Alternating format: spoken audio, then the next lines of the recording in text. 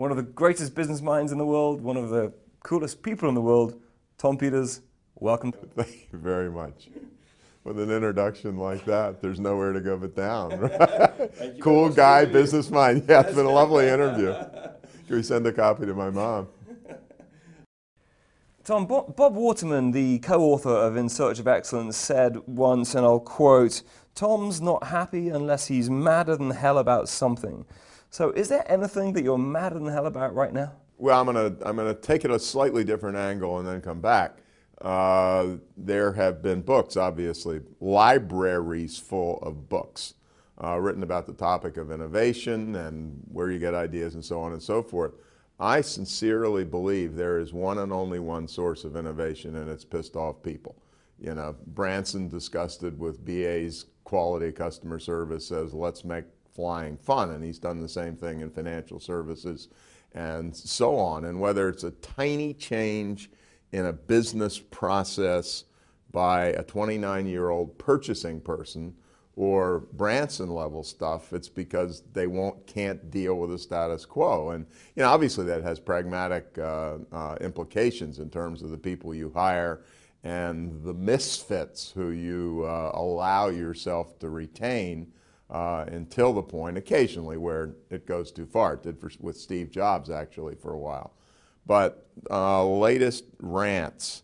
Latest rants, translation thereof, is earliest rants. At some level, I think, and I think many of us do this, if you've had some success as a professional and you're curious, you dig deeper and deeper and deeper into a topic until whatever it was that was significant in the first place becomes unrecognizable.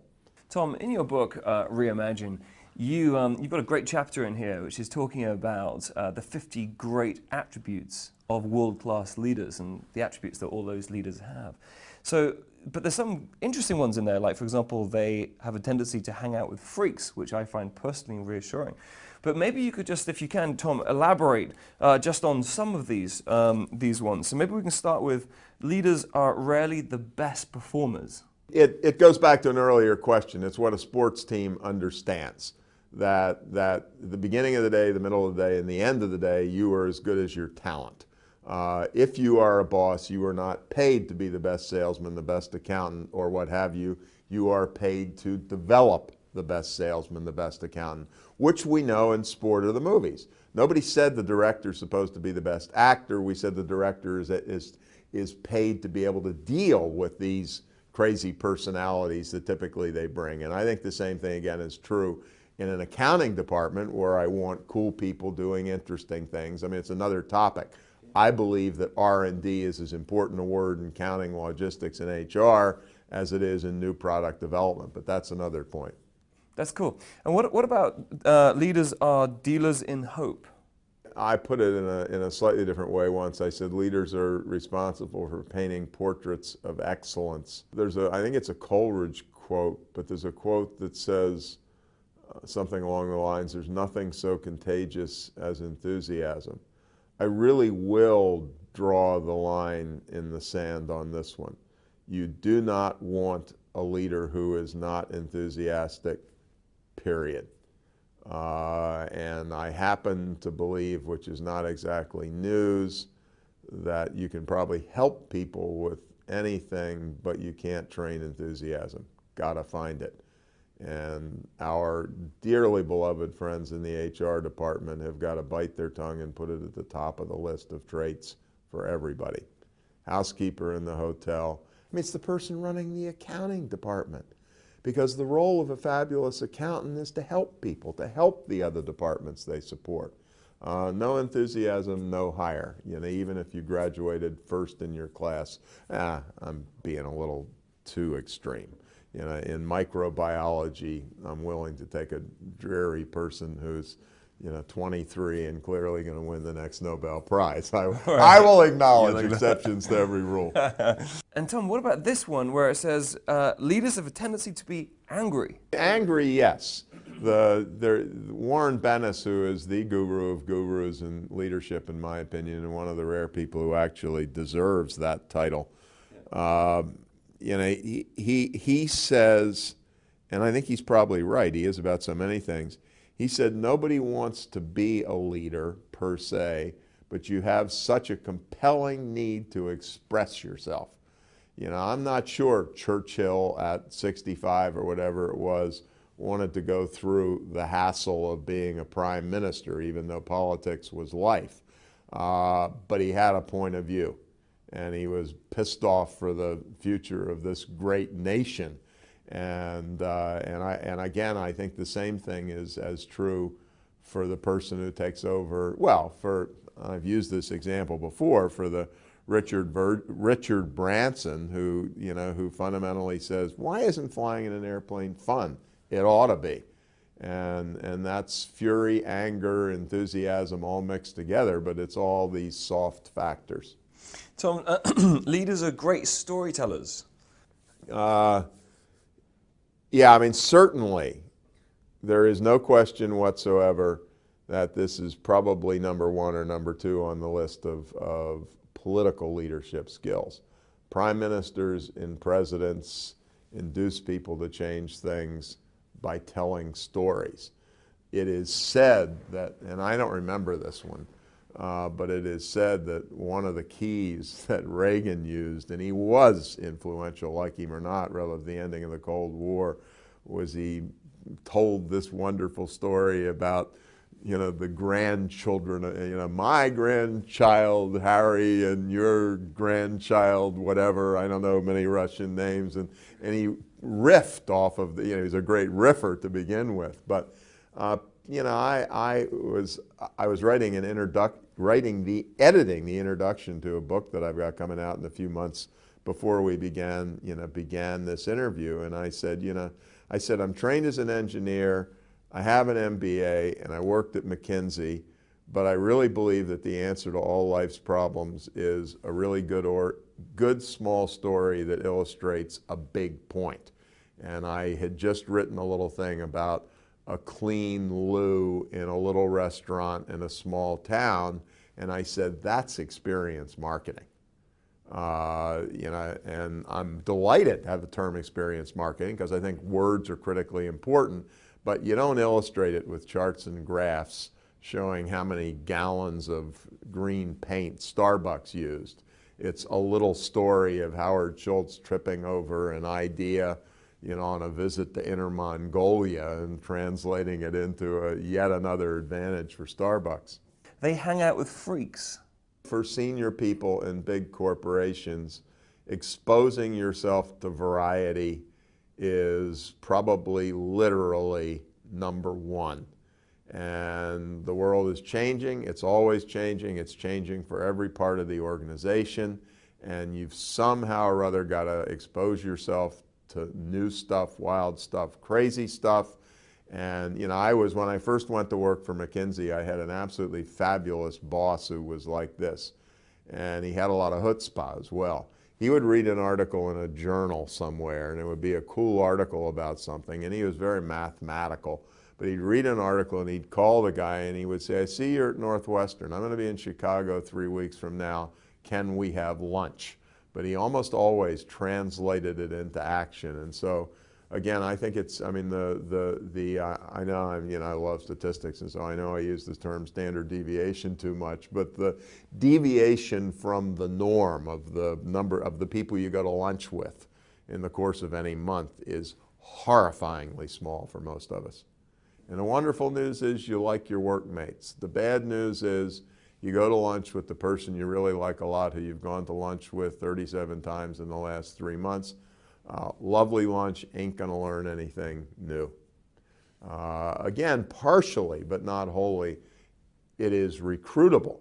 I mean, there's a guy who wrote a book, I forgot, it was called Who, W-H-O, Who, and he said the single most significant thing that any enterprise does is the hiring decision, and almost none of us take it seriously enough.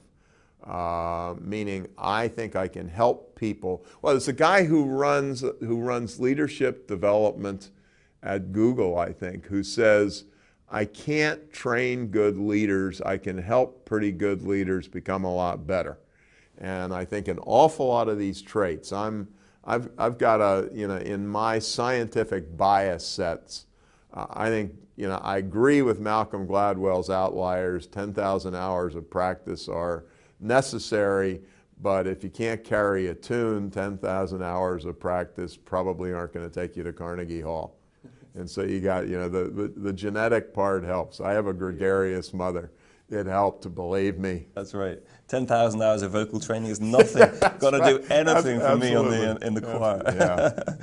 And Tom, what exactly do you mean when you say leaders break down barriers? I talk a lot, I write a lot more about today than ever before about barriers between functions, and I argue they're the number one problem associated with implementation. I gave the boss a title in something I wrote one time, and I called him the CHRO, Chief Hurdle Removal Officer. I'm not supposed to do the work for you, but I can really add value if I can take a little hurdle that looks, to me, even though I'm not exalted, I'm just a first line, to me it looks this high, to you it looks that high. And just get some little bureaucratic impediment out of your way. I can call the guy, you need an office for 4 guys who are working on your project. The best thing I can do for you is I happen to know the number 2 person in the facilities office, and I call him up and I say, come on, Harry, don't take four weeks to get this thing done. My guys need a little office. Can you get them one by next week, or can you get her one by this afternoon? I can take that project and make it phenomenally more efficient by, life is not easy, business is an art. At some level, people need to learn how to get around barriers like that, no issue. On the other hand, I do believe that, point being that you can have the greatest systems in the world, greatest software, greatest people, shit still happens. And it's like a friend of mine who, relative to in this world where we have terrorism, etc., we can spend infinite amounts of money on trying to find these SOBs before they hit us, but we also have to say, gonna happen, and the money has got to be poured into the rapid response, in the same fashion. If you were a Six Sigma quality person, you would say, make the police system perfect, let's not worry about what happens because it shouldn't happen. Right. If you're a prime minister or president, you say, gonna happen, even though I can't say it in the public speech, we got to be ready to deal with it. And what about leaders are part of the action faction? Bizarrely enough, and I actually think this is relatively true, the former vice chairman of GE worked for Welsh, Larry Bossidy, went on to run Allied and so on, wrote a book 2 or 3 years ago called Execution. I am in love with the book, and I really haven't read it. Not true, but somewhat true. And I love it because, in a world where there are 7,000 books on marketing and 7,000 books on finance, it may be the first serious book that had a title called Execution. And, Bossidy says, fundamentally, you spend 90% of your time removing hurdles and focusing people on getting stuff done, as opposed to 90% of your time focusing on the strategy. And so, I had 2 commanding officers during my 2 tours of duty as a combat engineer in Vietnam. And one of them, who I really learned this from, basically said, Peters, your job is to build the damn things. I don't want reports on it, I want it built. There may be a monsoon, people may be shooting at you, you're being paid your $3,000 a year as a second lieutenant or ensign in the Navy to build. And then my second commanding officer, I barely exaggerate when I say he would rather have had a tidy report about something that was never finished than something that was finished but the paperwork was lousy. And de facto, if not de jure, an awful lot of that goes on in business of the public sector, certainly in the private sector as well. And relative to my bias towards small and medium-sized companies, huge amounts of bureaucracy seep in to the 10-person company by the time it becomes a 50-person company. You've got to get organized, but you can't let it strangle you. Yeah, this one's a good one because I know that a lot of leaders like to think, hey, they've escaped the sales department, but you say that leaders are salespeople extraordinaire. Every human being who succeeds, even at a technical discipline, is a good salesperson. All of life is sales. It's sales to your 9-year-old, literally, when you're trying to make a point.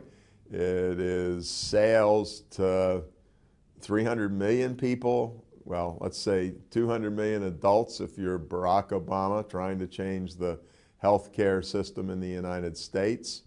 It's sales if you are a narrow-minded PhD in engineering who really would like to see people implement that shockingly cool idea that you have. I had this wonderful little experience. I'd never heard it so clearly. My wife and I were on vacation in New Zealand, and we were at an old sheep station that was now partially resort. And there was this guy, I would guess he was about 65, and he had been I don't think it's appropriate to mention his name, but he'd been a very successful television producer in Hollywood. And God knows we weren't talking about managing, we were just talking about, we were bullshitting, frankly. And he said, which was subsequently proved, he said, I had all these fabulous ideas. He said, and I just couldn't get them approved. And it was really making me angry at how stupid the people were who I was going to. And he said, I happened to have an insomniac night, and I was watching television at, say, 2 o'clock in the morning, and I watched one of these How to Make $1 Million in Real Estate programs, and it was really stupid, except some of the tools weren't bad. He said, I invested 2 years in my life. He said, I must have bought 60 books on selling. He said, I went to some of those real estate conferences. And he said, I taught myself to be a good salesman. And as a result thereof, the good things that have happened to me came directly from that. But I thought that was kind of the best story I'd ever heard because, again, many leaders understand it if they, well, two things.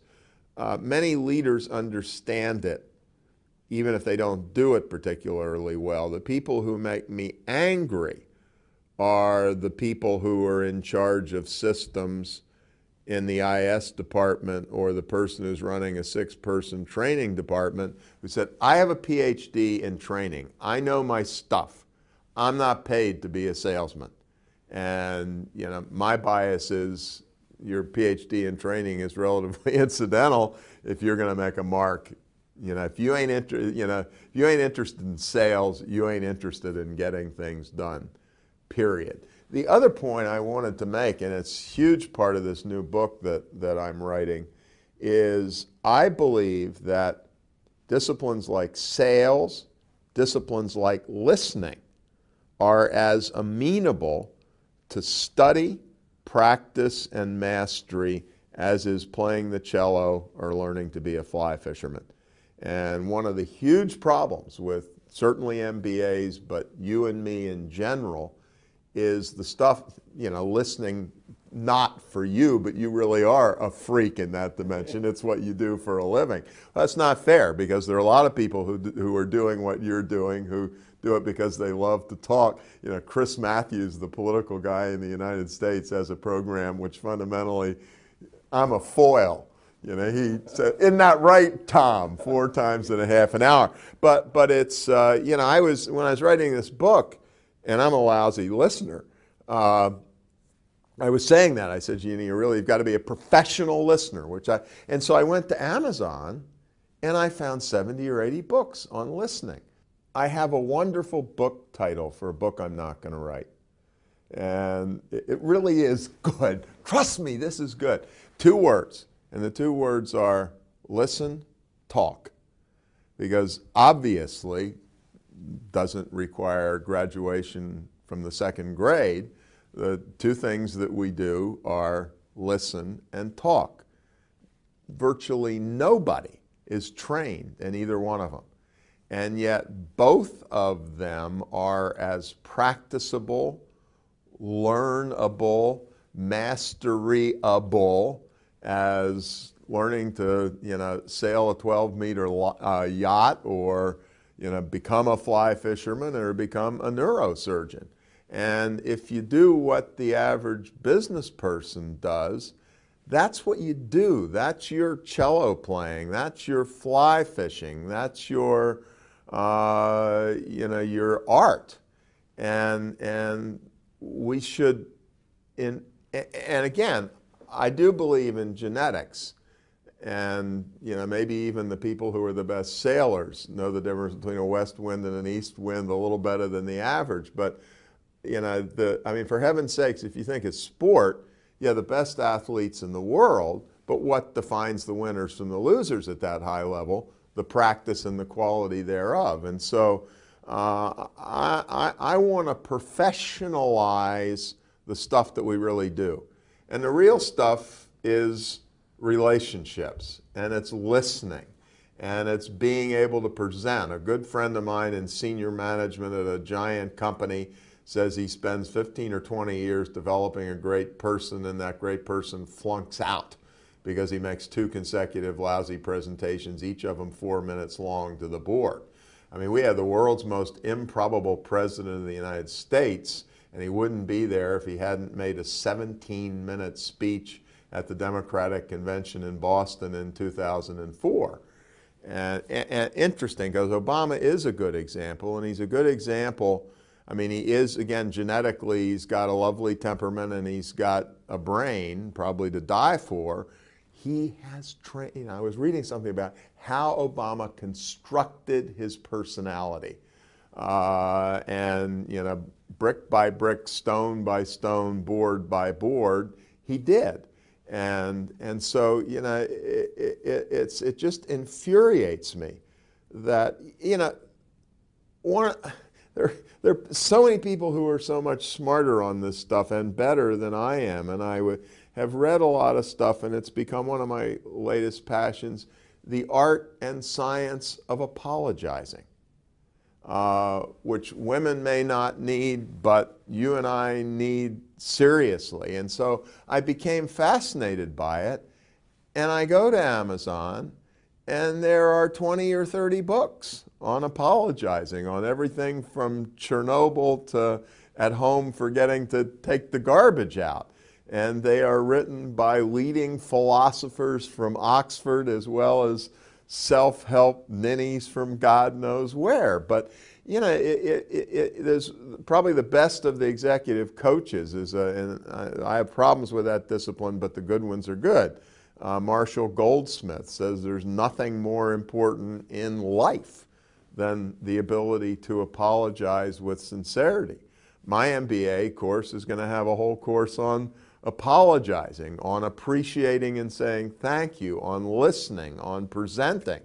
And there's the story I like to tell when I'm here, as opposed to 7 other things when I'm in the U.S., is Edward VII was not supposed to be necessarily the brightest bulb in the closet, and he was not particularly respected by your countrymen.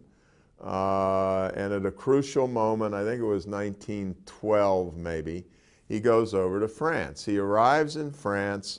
The French are out on the streets booing and hissing. Edward has the greatest 96 hours perhaps in the history of Britain. His French is gorgeous, his mastery of the language. He is a charming person. He goes to the opera, he goes to the ballet, he charms the dancers, he charms the actors, he's seen on the street. 96 hours later, he leaves, and excuse my rotten French pronunciation, the Parisians are once again lined up on the street saying, Viva notre roi, long live our king. Now that didn't change the entire world at the moment. 12 months later, after hard work, the détente between the Brits and the French is signed, And therein lies the story of effectiveness in World War I. And the winning hand in World War I was a king who wasn't that bright and wasn't considered the best of the lot, who had 96 good hours in Paris and changed the world. And so why don't we teach Edward VII-ism as a course? And I've read a lot. I give my left and right arms to meet him. On Mandela. Mandela is the same way. His 90th birthday, Time magazine did a whole special issue, and they had Mandela's, I think it was top 5 leadership traits. One of them was his smile. They said no human being on earth, jailer or mate, can resist. The mate will run through machine gun fire. The jailer will treat you with respect, and it comes from his smile. Now, I don't think I can teach a person who's never smiled how to smile, but I think I can help people or send them off to a coach to not to wave my arms around, not to wave their arms around like I do, which has its limitations, but to be a little bit more animated. To, the people who measure this stuff say you have 7 seconds to make a first impression with somebody. I think you can work at the margin on that. And these are the skills which leaders of nations and, Franklin Roosevelt famously once said, the president has to be the nation's #1 actor. And Orson Welles was the leading actor in the United States in Roosevelt's time. There's this wonderful story that's told. And Roosevelt meets Mr. Welles, and he, however he did it, I guess Welles came around the table because of Roosevelt's infirmity, puts his arms around Welles, and he says, Mr. Welles, America's 2 greatest actors finally meet. I love it. And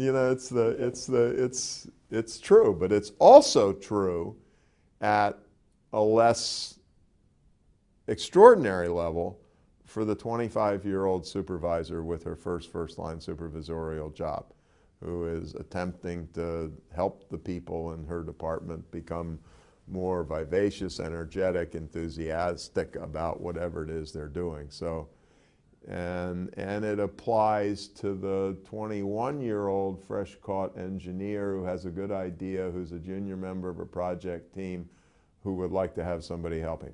And you are in the sales, recruitment, and persuasion business as a 21-year-old engineering graduate at some level, as much as Mr. Blair or Mr. Clinton or Mr. Obama said in a soul voice relative to communication. God. Tom, because one of your friends actually on tompeters.com, Seth Godin, he talks about the fact that organizations and individuals need to be remarkable, i.e. that you're able to remark about them, so you stand out from the crowd. But in this noisy world of digital and social media, how is an organization or an individual supposed to stand out from the crowd? As you know, my message for a long time has been, and my real answer to your CEO deal is, whether it's sport, whether it's music, or whether it's a company, best roster of talent wins. But one of my great and happy days professionally is we do this list, and pretty much everybody does it. You all do it, of 100 best companies to work for in the country or in a region or what have you. And the #1 company a couple of years ago, which you haven't heard of, but neither have many Americans, is a regional grocer called Wegmans out of Rochester. And what I loved about these guys is, when you're talking about the people stuff, I will get somebody who comes up to me, whether it's Malaysia, whether it's the UK, or whether it's Chicago, and they will say, fine, you talk about all these people practices, you lived in Silicon Valley for 30 years, you can do this at Oracle, you can do it at Google, but I'm in retail. Well, stuff it. There's Wegmans, and so you can do it in a regional retailer. And relative to these nasty times we're in right now, actually the first retailer, I think, to be the #1 company to work for in America was a couple of years before Wegmans, and it's a little kind of a sort of American version of IKEA called the Container Store. And the reason for bringing them up is while everybody else amongst their competitors and pretty much the world, in the face of this retail horror of the last year or so, was cutting stuff across the board, the Container Store doubled their training expenditure for in-store personnel. Because their comment was, the CEO's logic was, he said, look, it's a horrible time, but that still means 8 out of every 10 customers who used to come in still come in, and we want them happier than ever, and we want a larger share of their business.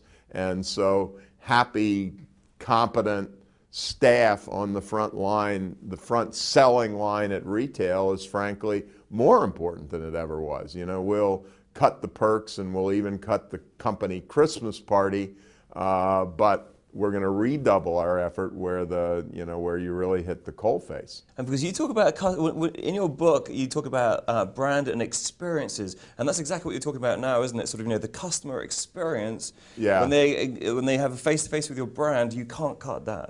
Absolutely. Right. Absolutely. And that experience tends, I mean, my argument, and of course the experienced marketing guys, Gilmore and Pine, who wrote the first book on it, the experience is the brand.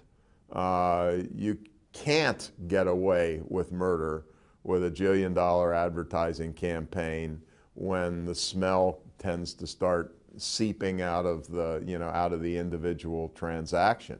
But, incidentally, going back to your earlier question of standouts, and we just did a piece on this book at our blog. I think the guy's name was George Whalen, and he did a book on the 25 great retailers, independent retailers. And they're these amazing places. They're, the first one was in something called, I think, Fairfield, Ohio.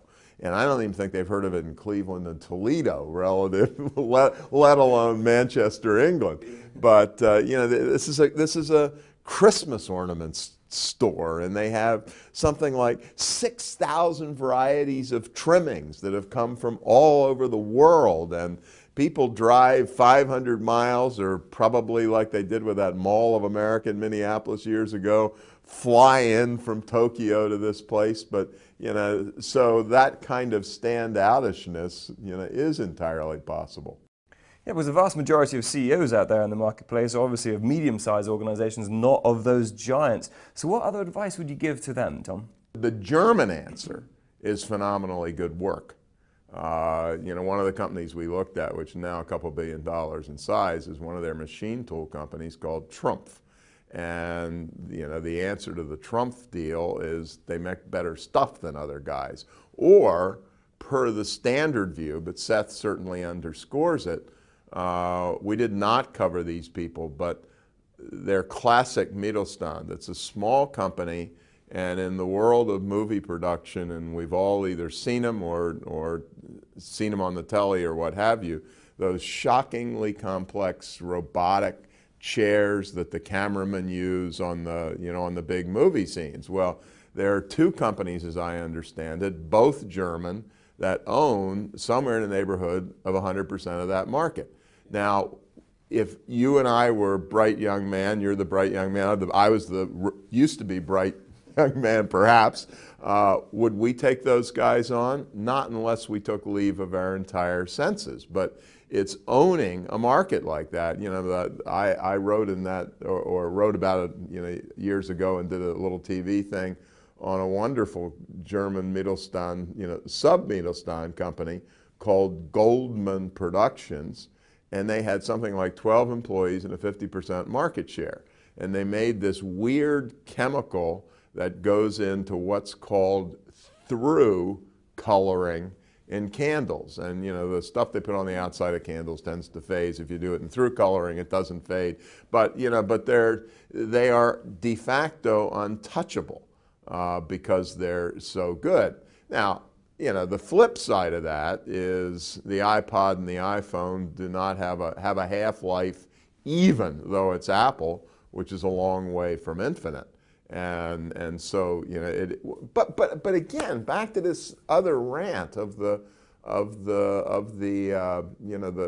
companies we never write about, the extraordinary. I mean, let's go to where people really work. the extraordinary 11-person accountancy in a town of 17,000 that is incredibly client conscious, has very intelligent people. They can own that market. You know, I was down in the south part of New Zealand a couple of years ago, and Invercargill, and I actually published this picture and was just walking by a building of a little accountancy in Invercargill, and I thought, this is the economy. This is what Seth is talking about, albeit the problem is that neither Seth nor I nor you talk about these people or write about these people. And I don't know a damn thing about them, but you know, there's a little office building in Invercargill, and it was a sharp-looking office building, and I will bet you dollars to donuts that they have a hell of a market position. So, you know, I agree with Seth, but again, in 90% of the economy, it doesn't mean that you have to be Apple trying to whack somebody else or Shell trying to get the drop on Exxon or vice versa. One of the things that's quite refreshing actually on your website and in your books is that you believe innovation can be easy. So what do you mean by that? Well, let me tell you what I mean, what I do mean and what I don't mean. The parts that's quote unquote, that are quote unquote easy is stuff like tolerating people who are annoying within some limits rather than automatically throwing them out. I was reading a little recession story a while back, and it said that some company that was required to cut staff had kind of, if you imagine a little an employee evaluation thing where everybody is graded 1 to 5, they took this as a great opportunity to get rid of their quote unquote problem employees. And a year or so later, they realized that they had also destroyed their engine of innovation. And so it's the problem employees, God bless them. And again, God bless them, as I said earlier, the irritable 28-year-olds in logistics who can't understand why this process is so awful. Because you know, you look at a company like Dell, and leadership is as likely to come from a fabulous business process as from some sexy kind of product. And so our 27-year-old invisible guy in HR or purchasing, I mean, go back to the Container Store. You know, what if it was a 28-year-old in the 11-person training department in the Container Store, which you've never heard about, who had a fabulous new idea for a training course that he had picked up from somebody else, blah, blah, blah, blah, blah. He's as important to the Container Store in his own fashion as whoever is the top designer at an Apple or, you know, in Armani world or what have you. A second way that I think is incredibly important, and I'm really stuck on this, is in every single thing you do, you are what you eat, meaning you are who you hang out with, period. If all of your vendors are multi-billion-dollar companies who are determined at all costs to have no road bumps in our relationship, they ain't going to push you. And for example, though it's hardly a perfect indicator, my comment, I wrote somewhere at one point, and I said, never deal with a vendor, if you can help it, who is not in the top 10% in their industry in R&D expenditure. And that's hardly a perfect indicator, but it's not the worst sort of indicator. Procter & Gamble that defined what used to be called, I don't hear quite so much, the not invented here phenomenon, that is, if we didn't do it, it's not real. A.G. Lafley, who is the relatively famous CEO at the moment, said that from now on, half of our new products will come from things we find outside. And so one of their most successful products, and I've forgotten the entire story, but somebody at P&G somehow or other found some fabulous product coming out of some relatively small company in Japan and turned it into a winner with the enormous distribution system. So and the key case,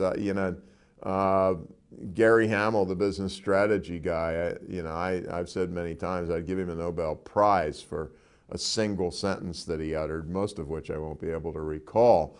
But the sentence is, the bottleneck is at the top of the bottle. And he argues that the least diversity, probably in smaller enterprises as well as large ones, happens at the top, and which is one of the reasons. But it's who, and boards. God only knows, if you're looking for a dull set of human beings, the boardroom is probably the best place to begin. And so the other thing, and we now have a rather enormous literature that supports that, in addition to saying variety of consultants, variety of people on the payroll, variety of vendors, variety of locations. Great innovation tends not to come within 100 miles of a corporate headquarters. I remember years ago I was fascinated that kind of all the intriguing innovation in big companies came from a small lab outside of Madrid, or I remember in the case of American companies, including IBM, why the hell is it that all their best units came from Canada? And the answer is far enough away from home and speaking another language, and things like that. My lowercase d diversity is, I don't care what the project is, all over the map diversity, by which I mean left-handers, right-handers, particularly, and the British are worse than the Americans on this, non-university people versus university people, and if it's university people, they really don't all have to have gone to Oxford, Cambridge, or Harvard, or Stanford. But any mix, anything that constitutes mix and diversity helps. And God knows there are, particularly in sizable firms, we may do our gender thing, which of course I think is incredibly important, or we may do our skin color thing, which I think is important on many dimensions, but I'm talking about something way, way, way beyond that. Because if you do the gender thing, you can also hire women who all graduated from Oxford, Cambridge, Stanford, or Harvard. And frankly, it's some of those dimensions that are a hell of a lot more important than the standard indices or indicators of diversity. It's interesting because you say in your book that if you hang out with dull people, thou shalt become more dull. Yeah, well, I mean, one of my favorite things that I remember very well, I was doing, God alone knows why, maybe because of that, doesn't really know but knows a little, some predictive economic report years ago. And I was on a panel with the founder and CEO of Federal Express, Fred Smith. And I've known Fred for a while, and so amongst the little chit-chat as we were in the green room, I remember he turned to me at one point, and it was almost like being shot at. He said, okay, he said, who's the most interesting person that you've met in the last 90 days, and how do I get a hold of him? And I thought, bloody brilliant, literally, and you could argue they're so enormous now that it's not quite the case. FedEx consistently was doing stuff a little bit before other people were. Not forgetting your original question, you do all these things and you're still a long way from home free in innovation, to put it mildly. But if you don't do these things, you're doomed. Another piece of it, which is far harder, take an area about which I have great passion, which is the power of superb design. A company does not become design focused if they spend $2.5 million and hire a famous designer. It eventually has got to become embedded in the culture of the place, as it is at a place like Apple. I mean, Motorola, for example, had its Razor, and it was great design, but it was de facto flash in the pan. And it's not deeply embedded the way it is at some of the great design places, from an Apple in an obvious way, or a Starbucks, frankly, in the way they create their sensory experiences. Yeah.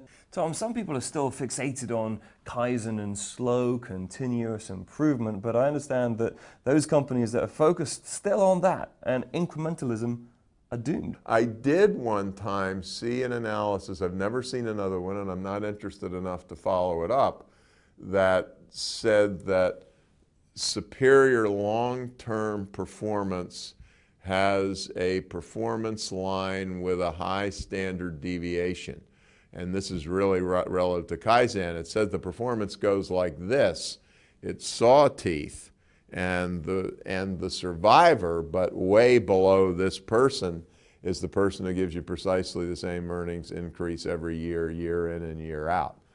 There was a chemical company in the Bay Area called Raychem, and they were the masters of that. They would take this wacky project and that wacky project, and wacky project A would bring them near bankruptcy.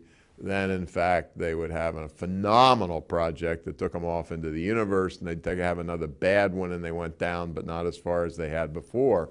And so they literally grew like that. It makes sense. Yeah. It makes sense because nobody, nobody, to use American baseball, as I all too frequently do, nobody hits a home run all the time or even half the time. I think the MBA ought to be called the Master of Business Arts instead of the Master of Business Administration, because business is pure art. I had a chapter title in my 1992 book, Liberation Management, and it said, damned if you do, damned if you don't, just plain damned. In order to master a market, you have to be consistent, and the moment you're consistent, you're vulnerable to attacks from the outside. And it is just as simple as that. To deliver the goods, to deliver them regularly, you've got to absolutely have laser-like focus, and laser-like focus means you're not hiring the innovative vendor. And the cheap answer, which is the wrong answer, is do both. Of course you do, to some extent. But I remember reading about Dell when they started to get into trouble a couple of years ago, and it said the entire reward system was focused on the guy who made a little tweak to the distribution system. Now, let me be entirely clear. We should all have Dell's problems. They changed the world with their business model, and they were wildly successful for 20 years, so God bless them. On the other hand, the odds of being the big innovator for the next two generations are pretty damn low, I would argue. I mean, one of the areas, Jim Collins and I agree on a lot of stuff and disagree on a lot of stuff, and one of the areas we really disagree on is I am appalled by the notion of built to last. My bias is built to change the world and get 20 good years, and it's great for America and great for the shareholders. And long runs on Broadway are fine, but runs that are too long aren't. GM, I'm thrilled with GM. As an American, they gave us, they weren't really a powerhouse in a way. They were good, but not a powerhouse until the end of World War II. So let's say they were beating the heck out of the world by the time we'd come back, and it was a lot easier for us than you, say 52 or 53. And then the Japanese began to challenge them in the late 70s and challenged them significantly by the early 80s. So we got 30 fabulous years out of GM. Let us applaud and send them politely on their way, which, let me not be glib. I've got incredible empathy for the 54-year-old GM guy who knows nothing but GM, whose pension was just canceled out of bankruptcy. And I acknowledge the god-awful mess associated with that. On the other hand, thanks, but I'm delighted that the Japanese were smart enough to build their transplants in the United States. And they may practice Kaizen, but relative to their overall practices, relative to our old car companies, that wasn't Kaizen, my friend. That was, that was disruptive innovation, to quote Clay Christensen. But I said to somebody one time, they said, "Who's your favorite company in the world?" And I said, "Netscape. Born, changed the world, and died within 72 months." And then my question is, who the hell would you rather work for during that 72-month period, Netscape or the Bank of America? Or Barclays, to be a little closer to home. Yeah. You sometimes say that sports managers get it right when it comes to talent, and very often business managers get it so wrong. Can you just give us a minute on that? There are, as you know, as I know, as any sports fan knows, or any symphony fan knows, there are extraordinary music directors who are able to find extraordinary talent and spot young talent. In the world of sport, I mean, the American term tends to be general manager, the person who's not the coach on the field but is responsible with the assistance of the coach for developing the talent pool. The real point I'm making is actually a lot simpler. By definition, it's a constrained world where there are as many wins collectively as losses. But there is no issue in sport whatsoever that you are not dependent on the quality of the stadium, as much as that gives the owner a shot of money for 5 or 10 years until the losses mount up. You are dependent on the quality of the team that's on the field, period. Nobody said, you know, the shocking phrase often in the world of big business, people matter, is not a phrase that would exactly, you know, be one that would be written down by the guy who owns the Oakland A's or the San Francisco Giants or what have you. They know it's talent. And when a baseball book that's written is famous, which is rare in America, it was going to be a movie. It was a book called Moneyball, and it was about a guy who was the talent collector, general manager at a team called the Oakland A's, which has one of the lowest payrolls out of 30 teams and one of the best records. And he had just developed a truly new way of selecting and developing talent. So, you know, as I say, the point is very simple. It's if you're a symphony conductor, you may be the most creative guy in the world, but you damn well better have a talented first violinist, period, all stop. Talent is it. The roster is it. Because there seems to be one underlying theme, Tom, to everything, and that is that you're a massive believer in that organizations need to be focused on talent and human development. I'm rants.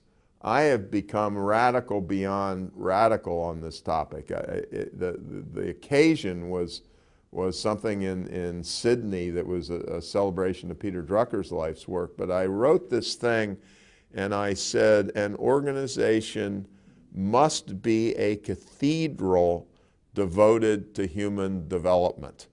And I believe it. And I'm really pushing people hard on it. The service to the customer comes entirely as a focus of the energy, enthusiasm, and attitude, not only of the person who meets you at the reception desk, but also the accountant who helps you with a credit card that's rejected, or debit card if you are outside of the United States, or what have you. There are a couple of Swedes who wrote a book that I love. I get very turned on by books that have great titles, whether I like the inside or not. And the book was called Hostmanship, Hostmanship. And he said the leader is the host to his or her employees. And these guys, the two authors, I think, bought a hotel at one point, and they said our first effort was to go through the hotel and try to transform it. What does that mean? We didn't try to transform the rooms. We transformed staff cafeterias, we transformed uniforms, we transformed trainers, and then he asked this rhetorical question, and he said, what hotel would you rather stay at? The one that has a totally engaged, turned-on staff, or the one that's absolutely gorgeous and has a staff that only knows one word, and the word is snarl? And so I'm, you know, and then I don't like the 100-page large print parable books just between you and me in this private conversation we're having in the pub. But I read this one that this guy Matthew Kelly wrote that was called The Dream Manager. And it's a trivial point that's profound. He said everybody has a dream. And if you can help them enable that dream, business related or not, you will have helped create an energetic person. And I thought of it, it's true here too, but well, certainly true in places like London. It's true more maybe even in the US. The frontline employee whose life is far more interesting than yours or mine and complicated is an immigrant from Ecuador who has become a single mom who has 2 kids that she's raising with a limited education, blah, blah, blah, blah, blah. If you can help her at the margin, you know, we have a 2-year college degree that you tend to call things like an associate degree. We call the whole phenomenon junior college. You get a degree. If you can help her achieve a junior college certificate, which will change her long-term trajectory, what I'm betting, any sum of money you choose to name, is you will have a very engaged person working in your kitchen or housekeeping department or what have you. And he argues that the role of the leader is to be a dream enabler. You know, I mean, at some level you could go off into the sky on this and, you know, we would both start choking, tossing our lunch or breakfast as the case may be. But the fundamental notion is right on the money. And I had never seen the language, and I really fell in love with it. I mean, the guy who really introduced me to it is a fellow by the name of Hal Rosenbluth. He inherited a little family travel company in Philadelphia called Rosenbluth. He turned it into Rosenbluth International, which became a shockingly effective organization, and he sold it to American Express for billions literally a couple years ago. But Hal wrote a book, and this is the way he lived 4, 5, 6, 7, 8, 9 years ago, that was called Putting the Customer Second. And Hal, being a very earthy guy, I've forgotten the subtitle, but it was something like, put your employees first and kick butt in the marketplace. Right. Just straight Hal. Yeah. But it's true. And you know, I mean, to butcher the language that you and I don't share, called American English, you know, the storyline is, if you really want to put your customer first, you have to put the employee who serves the customer more first. And, you know, it is an abuse of the language, but I think it's also, you know, rather clear. Tom, the Southwest guy, incidentally, Herb Kelleher, was and he has you know, apparently whenever anybody asked Kelleher, how did you do this miracle at Southwest? He said, I treated my employees as my most important customers. And that's the term he uses. He uses the term customer. Tom, I love the fact that you just follow, you know, your heart. Whatever you think is cool, you'll then explore, and then you'll get curious about it, and you'll get passionate about it. What advice would you give to somebody that's watching this, that's thinking, I'm not particularly surrounded by passion in what I'm doing? What advice would you give to them to go and find their passion? Let me come at it from exactly the opposite way, which happens to be consistent with something I wrote 2 days ago. And I wrote it rude, and I said it was rude, and it was exactly related to your question. I said a lot of people criticize me for using words like wow a lot, and given my age and, you know, observations of humanity associated therewith, I will be the first one to acknowledge that there are such things as shitty days at the office, and shitty weeks and shitty months and so on. But I said, let's look at it another way, which is, you know, more important to a 66-year-old than a 26-year-old, though I don't really think it's the case. I said, if it's true, and I'm not going to take you through the math because we don't have the time, if the average person gets up around 6, you know, once you get out of your 20s, 6:30 in the morning and goes to bed at 11 o'clock at night, you're awake for 17 hours, and 2 or 3 of those hours is spent doing crap like a commute and so on, and that's irreducible fundamentally. So you're left with 14 hours, and, you know, there's some jobs where you work 9 to 5, but not that many of us. Let's just say that you work from 8:30 to 5:30. You're fundamentally alert for 14 hours a day, and 9 of those hours are spent at work. And my punchline is, if you piss away the work hours, you have quantitatively pissed away your life. I am delighted that your children and your spouse come before your work. But I'm still right. 9/14 of the day is spent at work, and if you spend the day, you know, Dilbert is hilarious, but I hate it because of pure, raw, unmitigated cynicism. He's right, the situations are described right, we've all dealt with those kinds of situations, but it's your life. Tom, some management gurus focus on just 1 or 2 things, but I guess you're known for being adaptive. In other words, whatever is hot right now, or indeed on the horizon, that's what you're focusing on. So can you just tell me, is there one reoccurring or consistent strand to all of your teachings? I really think some of the themes like the action orientation and the people thing have stayed there as the bedrock to the bedrock. But there are two directions to taking in giving the answer. It was an interview actually in Vanity Fair, and somebody asked Mike Bloomberg, the mayor of New York, a question, and he said, I think my number one attribute is being curious. I owe it all to my mother. She turned me into a reader by the age of 4.5, and there's nothing that I'm not interested in. I have unfairly sometimes compared myself to the strategy guru Michael Porter, and said fundamentally Michael is a deductive thinker. He sits in a tower, which is not true, but he thinks a lot and creates frameworks. If I go my entire life without a framework, I will be thrilled, even though I'm a German who was trained as an engineer and worked at McKinsey. I get passions for something, and I don't give a damn whether it fits in a framework. The guy who used to do the management column at the Financial Times was a guy by the name of Chris Lorenz. And long before it became popular, like 81 or 82 or 83, and he was a big figure over here, became fascinated by industrial design.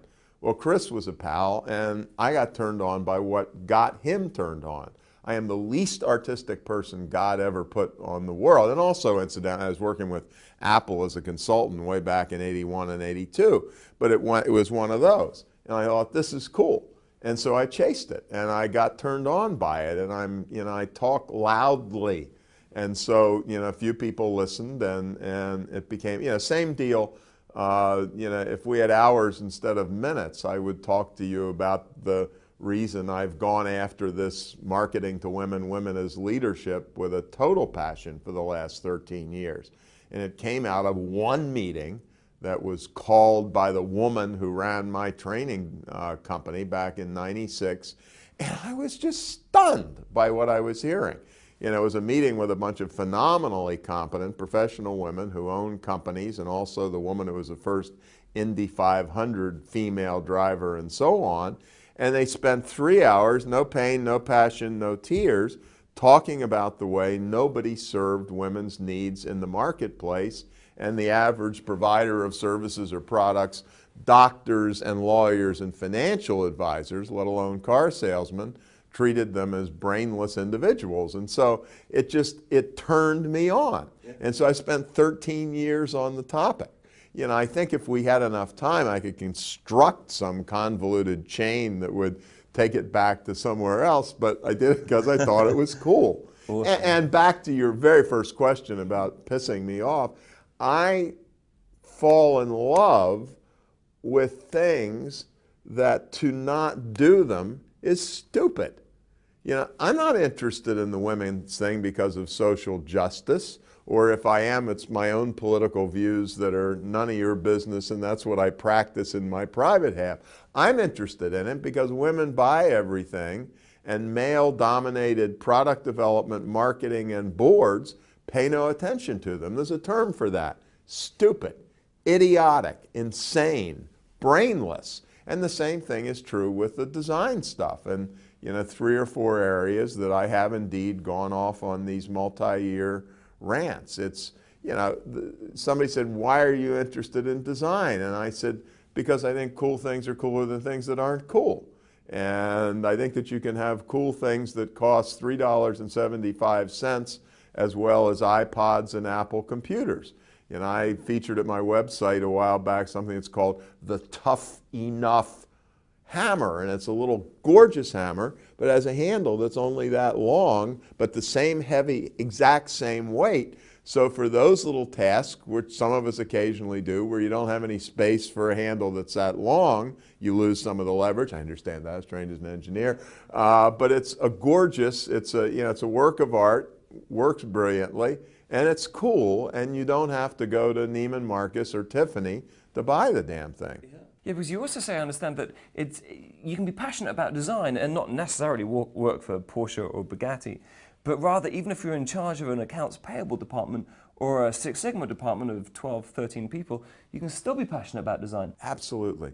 I mean, there is no place where, to look at that coming at it in a reverse way, I own an office building in Palo Alto. Actually, the only good decision I've ever made in my life. And my tenant is BMW. And it's their Silicon Valley outpost. BMW spent ridiculous amounts of money on, and the lease may or may not last forever. They actually signed a 5 or 10 year lease on redoing this 2,500 square feet, which is what, 170 square meter space, because their buildings and their offices look like their cars. And it's, you know, consistent all the way through. And if you were a software vendor excited about working with BMW, would you be excited about going into a trashy building? And their theory is, if you want to work with BMW, it's because you're sucked into the sexy aura of the whole place. And so I think it's, I think that's critical. It is calling. It's business processes. I was listening. This guy went to a conference a while back, and I know I'm directionally right, and I think I'm actually exactly right. The mayor of Lisbon spoke, and as is true in a lot of places and in, bureaucratic nations, find one that's not, the licensing of a small business had taken 17 departments in 17 weeks, and that's not accurate. Actually, it's probably worse. But he reduced it to a 15-minute process that was all done online. Now that's design. That's beauty, at least as much as anything that's ever come out of Apple. I read Business Week and Forbes and The Economist, but some of the coolest stuff that I run across is if I'm giving a trade show speech to the International Dairy, Deli, and Bakery Association, I read their journal. And their journal has more good stuff on, quote, experience marketing than the last 20 years of Forbes, Fortune, Business Week, Inc., Fast Company, and the Wall Street Journal combined. I mean, that's where you find it. Some guy doing a deli in Eau Claire, Wisconsin. Yeah. And so, point being that those stories are available to all of us. There was a guy in Watsonville, California. There's a company called Granite Rock Company. They are aptly named. They do asphalt, concrete, road rock, dullest stuff in the world, and the highest level quality award in the United States is something called the Baldrige Award. They won one. I had the best customer training experience, teaching training at that company that I've had anywhere. And these are guys who drive concrete mixers. The guy who runs the company had asked people to prep for my 2-hour seminar. And he said, over the next 2 weeks, I want you to record the best and worst service experiences you have in life. A dirty washroom, restroom at a movie theater, a great little exchange with somebody who returns your dry cleaning, and all the other things that are part of life. And so we spent 2 hours translating the laundromat experience to the world of delivering concrete. Now the point relative to your question, and again, so I'm not driving a concrete truck, I'm a cipher in the purchasing department at an insurance company. I'll bet you can do the same deal, that from life, you can come up with 25 ideas that would, take a project and twist it this way or that and potentially make it exciting. So, if you're curious, if you read, if you pay attention to what's around you, life is a learning experience that can be translated. And then when you do this little stuff, it can turn on others. If I tell you that and you're my boss or even my peer, but you've been around longer, if I tell you that the way this process works is really stupid, that's not going to turn you on. Well, one of the classic cases, oddly enough, one of the best run healthcare system in America is the Veterans Administration. And among other things, they went to the electronic medical records thing earlier than others. You know where it came from?